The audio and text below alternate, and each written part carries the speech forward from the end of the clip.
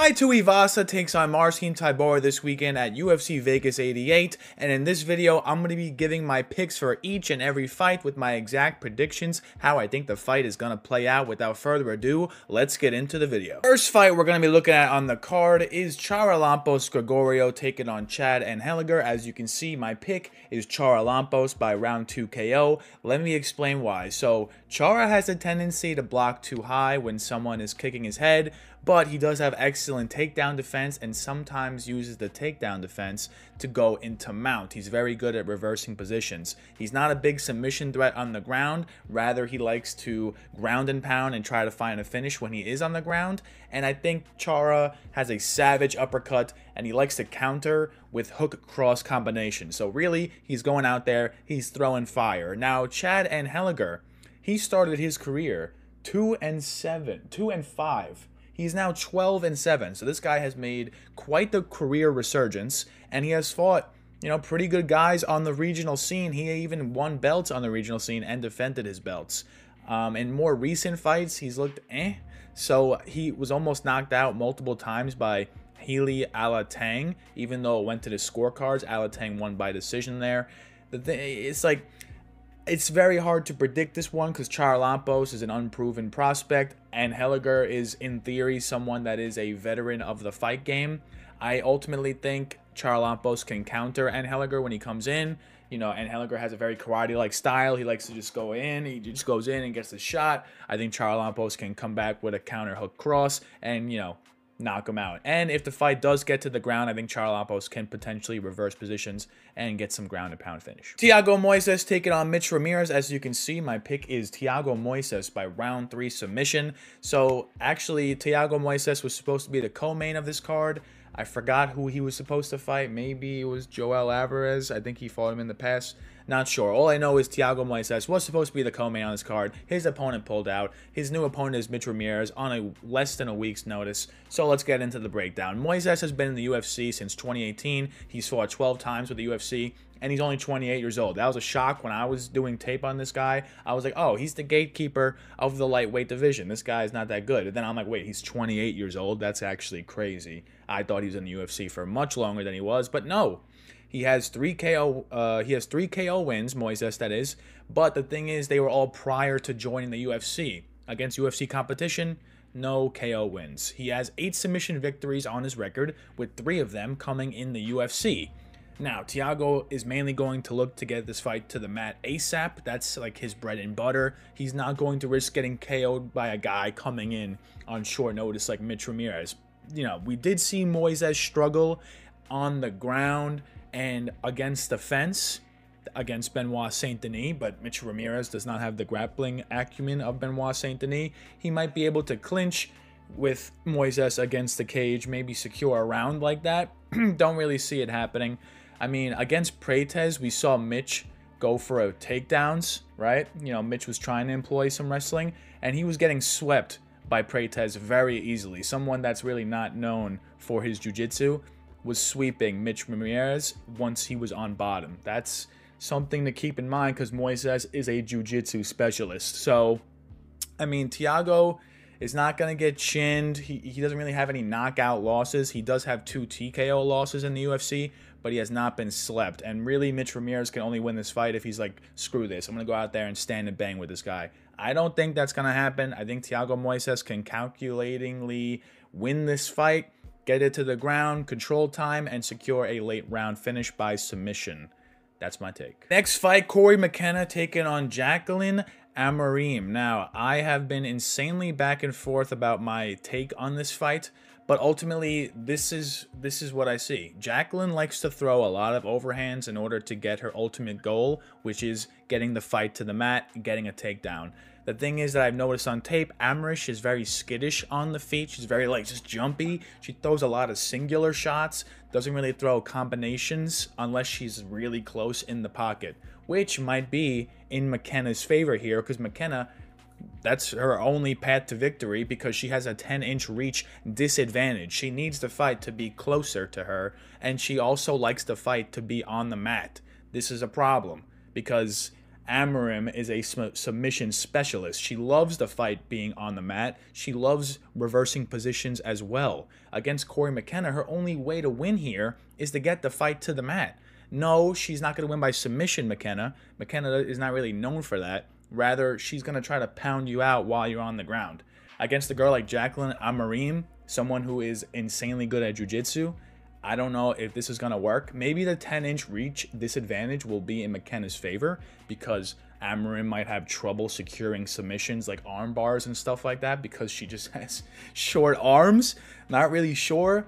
Another thing I saw about Amorim is that she likes to pull guard later in fights because she wants to avoid striking. And if I'm McKenna, like, just let's keep the fight standing in a later round, you know? Like, McKenna potentially can win this by decision, you know?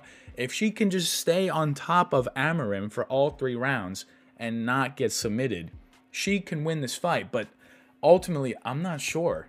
Amorim's squeeze on her chokes, not the best squeezes. Against Sam Hughes, she should have beaten Sam Hughes in round 1, but she just could not get the rear naked choke to where she wanted it to be. You know, like she was squeezing, and Hughes wasn't tapping. Against McKenna, McKenna's definitely not getting submitted that way if Amorim's going to have the same type of squeeze. Ultimately, I have officially picked Amorim by decision. I do not have a lot of underdogs picked on this card, so I had to try to find someone. Amorim is my dog.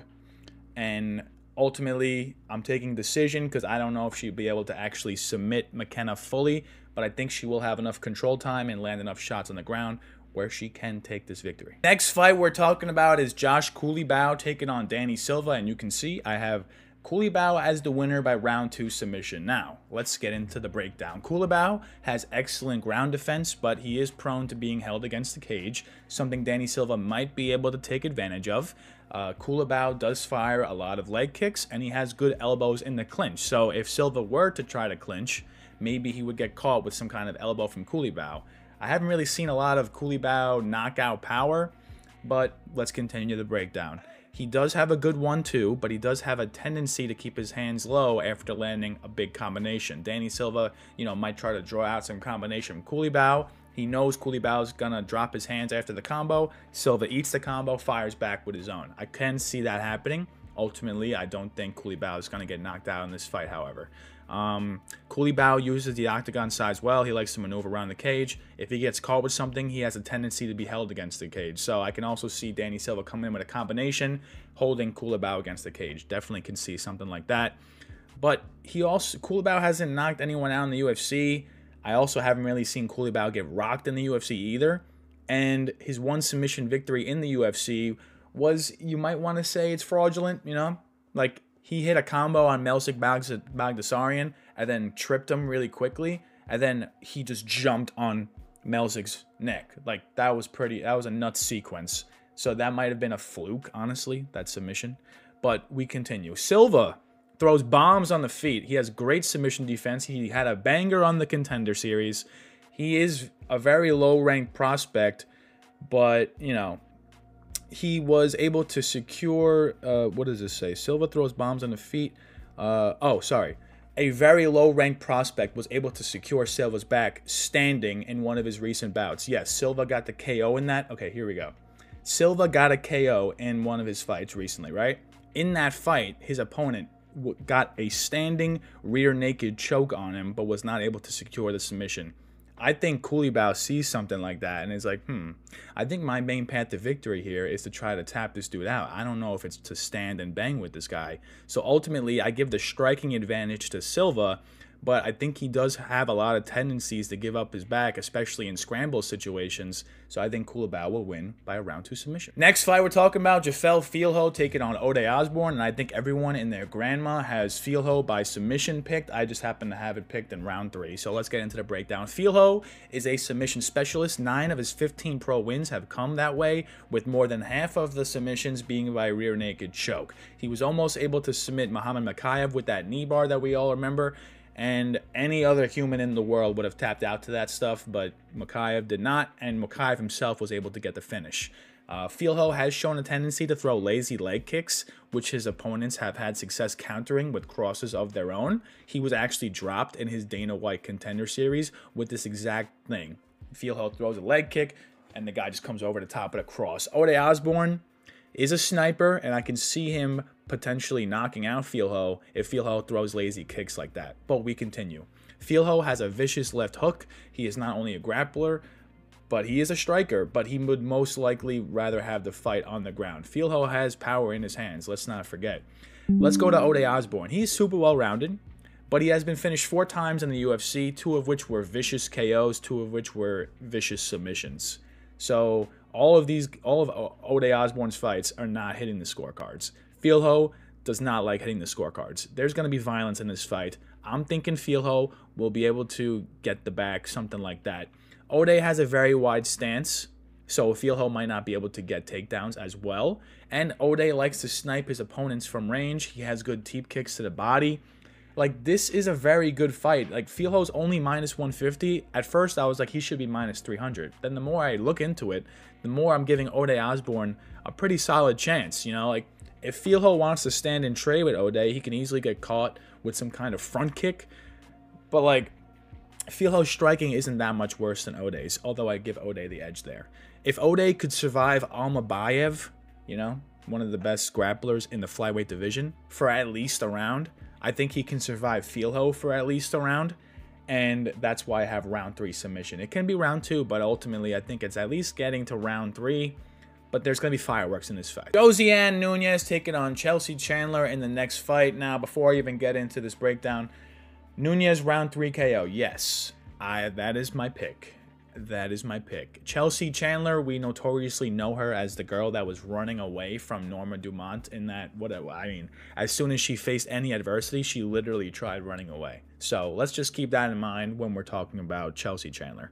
Nunes may have the height disadvantage here, but she basically does in all her fights. When you see Nunes go into the octagon, you're like, what? That's a UFC fighter? She's a savage. She is a savage. Her reach is actually only 1 inch shorter than Chelsea. So she might be like 7 inches shorter than Chelsea, but her reach is only 1 inch shorter.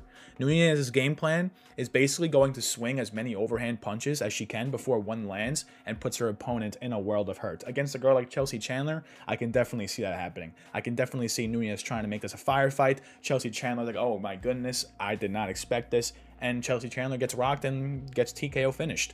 But here's the thing. There are 2 main issues with the game of Josie Nunes. She is okay with waiting for her opponent's strikes. Like, she'll stand there and take a constant barrage of jabs and crosses until she feels she can, like, Tasmanian devil attack you. Like, she'll just keep eating punches, and then when you stop, that's when she's going to be like this. So if Chandler can keep up the volume, she might do well in this fight. But ultimately, Chandler does better as a hammer. She does terrible as a nail.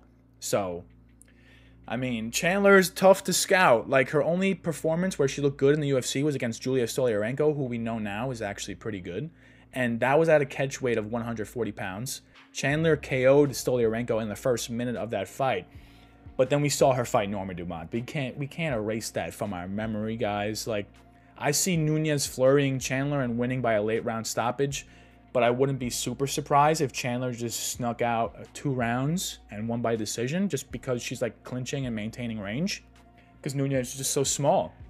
But with a woman that small, is it going to be easy to just control her against the cage like that? In her previous fight, Nunes had like a 10-foot disadvantage against Zara Fiam. And she won. Even though she was dealing with adversity, she won.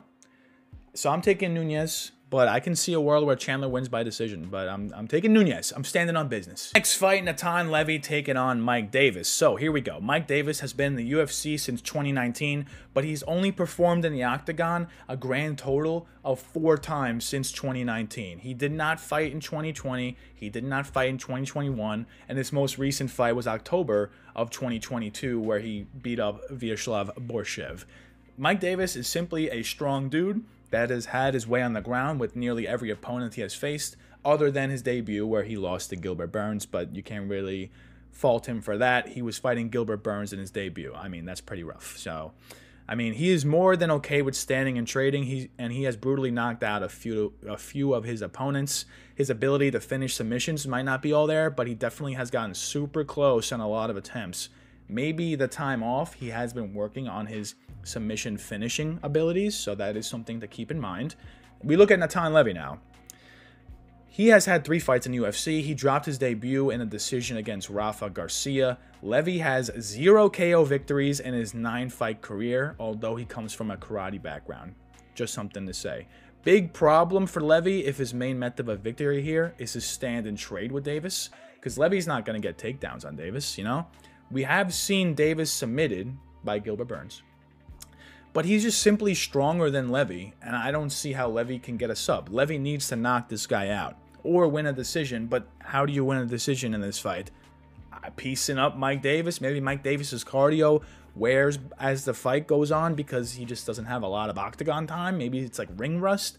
That's the only way I see Levy winning this. I mean, Levy can try to clinch against the cage, land takedowns, but like I think Davis is better than Levy in those areas of MMA as well. So it's really hard not to pick Mike Davis. I do think Natan Levy is durable enough to not get finished by Mike Davis, which is why I'm leaning a Mike Davis decision. Moving on up the card to the main card. We have Gerald Meerschaert taking on Bryan Barberena, and this is just a battle of 2 UFC veterans. There's no other way to put it. This is not going to be a contenders fight. There's really no stakes here except for paychecks for both guys.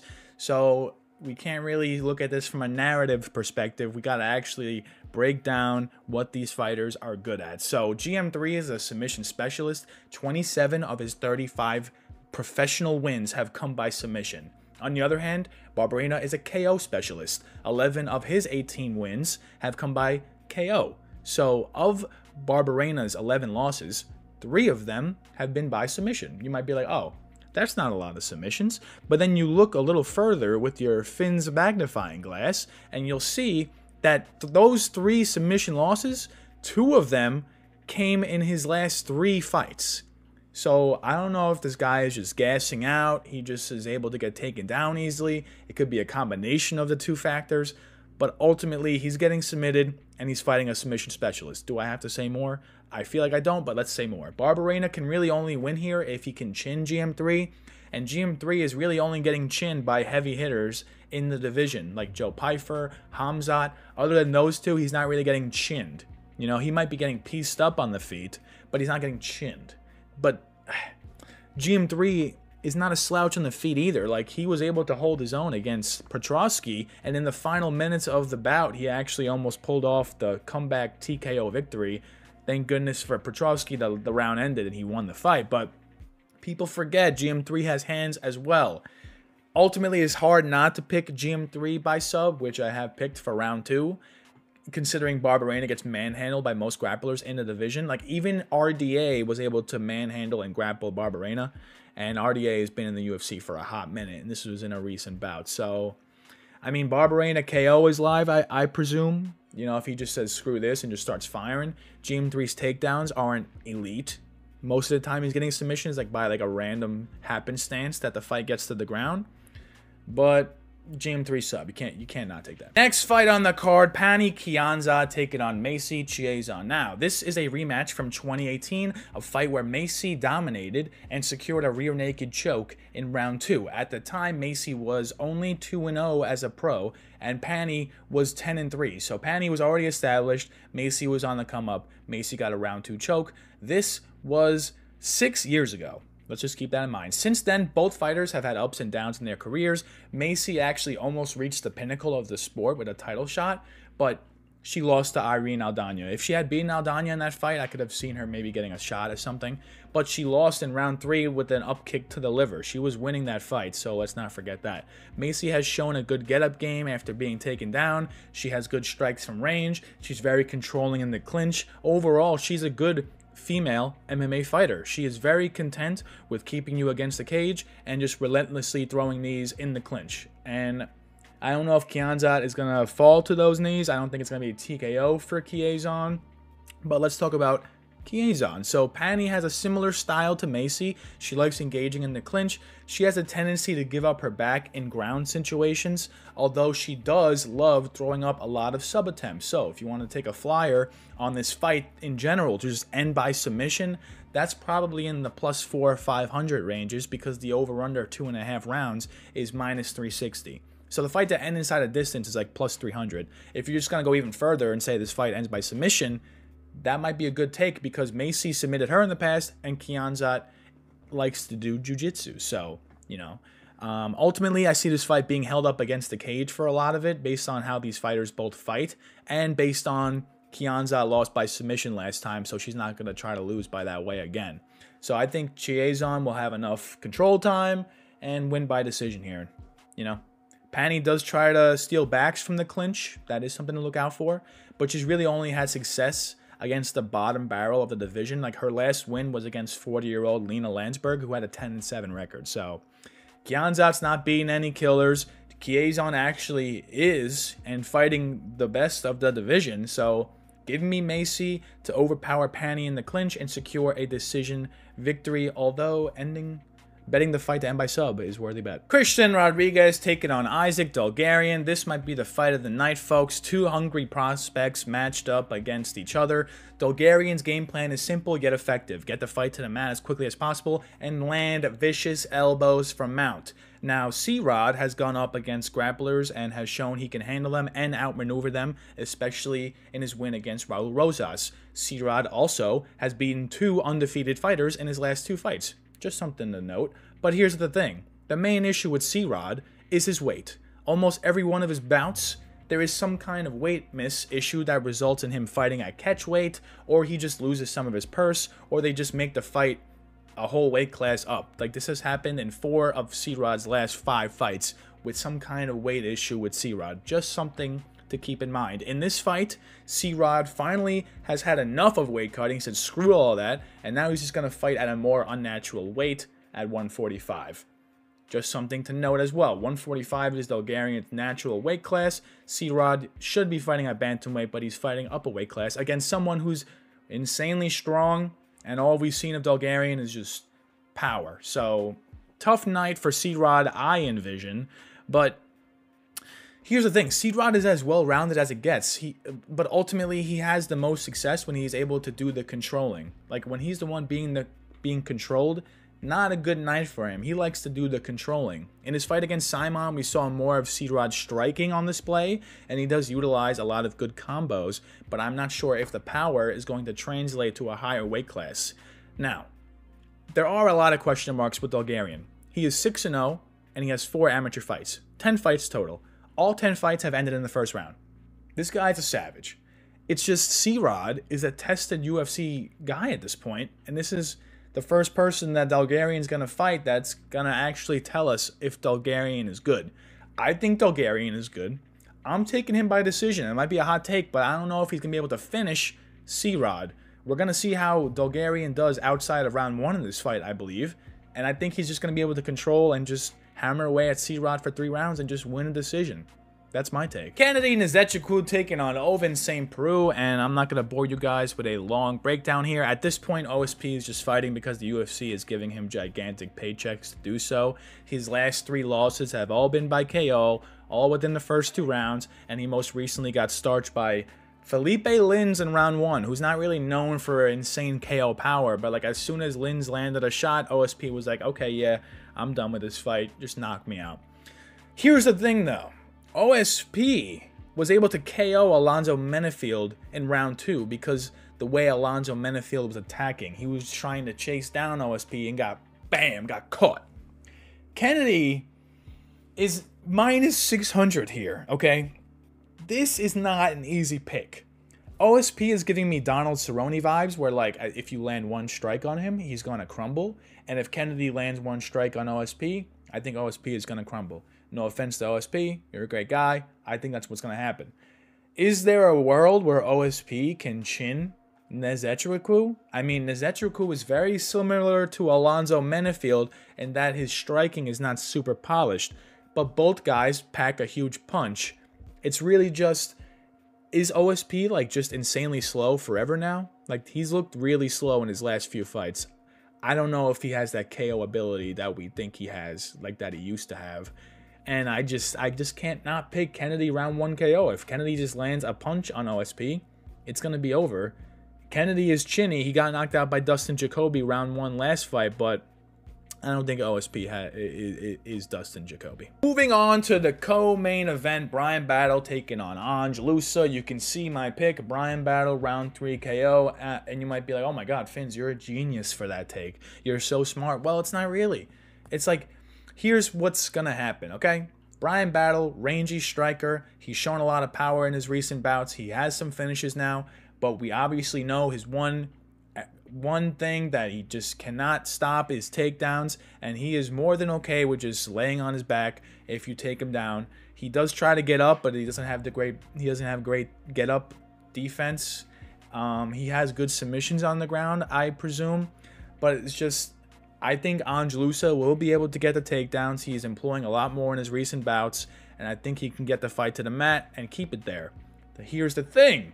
Bryan Battle is a sniper. If this fight stays in the feet, Battle should be minus 1,000, you know? He has eaten bombs from Tresean Gore. He's eaten bombs from Fakhretdinov, and he did not get chinned. He has a solid chin. Nzechkwu packs a heavy punch. He's going to try to outmuscle Bryan Battle in this fight. I think Nzechkwu potentially can win the first 2 rounds. And at that point, I'll be live slamming Bryan Battle because Nzechkwu's gas tank is the one thing that is not his best attribute. Like against Rhys McKee, he easily won the first 2 rounds. Rhys McKee almost knocks him out in round 3 because Nzechkwu just cannot breathe. He's just dying out there. So I think Bryan Battle is no Rhys McKee. He's better than Rhys McKee. And I think he can find the finish where Rhys McKee couldn't. I mean, taking Nzechkwu by decision, not the worst bet in the world. I don't think Battle's being finished. I'm ultimately leaning for a late round finish for Mr. Battle, because of all the reasons stated. It is main event time. It is Tai Tuivasa taking on Marcin Tybura. Let's keep in mind, first thing is Tai Tuivasa's birthday is also Saturday. So if you want to just blindly slam Tuivasa for that reason, I would not blame you. People who have birthdays on UFC cards usually win. It's just a known fact. Another thing is Tai Tuivasa is on a 3-fight losing streak. Earlier in his career, he also had a 3-fight losing streak, and then he won the next 5 fights by KO in the early rounds. Just something to note. So if we're going to go based off history, Tuivasa will KO Tybura in round 1. Because when he can, the losing streak stuff, his birthday, everything is in Tuivasa's favor. Here's the thing. Tuivasa recently had like a major knee surgery. He might be cooked. We don't know. There's a lot of question marks with Tuivasa regarding his knees, his legs. Against a guy like Tybura, that's tough because Tybura's main path to victory here is going to try to be to clinch and grapple Tuivasa. I don't think he'll be able to knock out Tuivasa. No way does he have the same power as Sergey Pavlovich. No way does he have the same power as Cyril Gane. Tybura needs to clinch and keep this fight as close to himself as possible in order to secure a victory. Tybura at plus 1,100 to win by decision, solid bet. Can he tap out Tuivasa? Potentially. I don't see it happening. I think Tuivasa is going to go out there, swing and bang with Tybura, and just knock him out in round 1. Now, you might think I'm a fish because, oh, you're only saying that because Tybura got knocked out in round 1 in his last fight against Tom Aspinall. Tai Tuivasa is not Tom Aspinall. But here's the thing. Tybura has little to no knockout power, and he has only cleanly KO'd 1 fighter in the UFC. And that was by head kick. That was 2016. That was against a 19-9 Victor Pesta. That is Tybura's only clean knockout in the UFC. He has been around for quite a while. This fight is going to be stand and bang. And if it's not, Tybura wins. But it has to be stand and bang. That's just how Tuivasa rolls.